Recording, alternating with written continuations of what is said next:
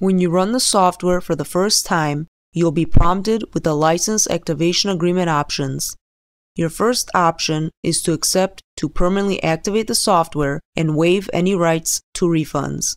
Your second option is to continue to test the software if you're not sure it fits your needs. For testing purposes, we'll choose option 1. On this screen, you are being prompted for a password. To obtain this password, you will need to email your seller with the registration number that is located in the box. It is also highlighted for your convenience. The seller will then email you back with a password to fully activate the software. For testing purposes, we'll now input a password. You are now being prompted with the End User License Agreement. Please read it carefully to its entirety and click Accept if you agree to the terms. On this message box, we'll click OK, and the software will close in order for the changes to take effect.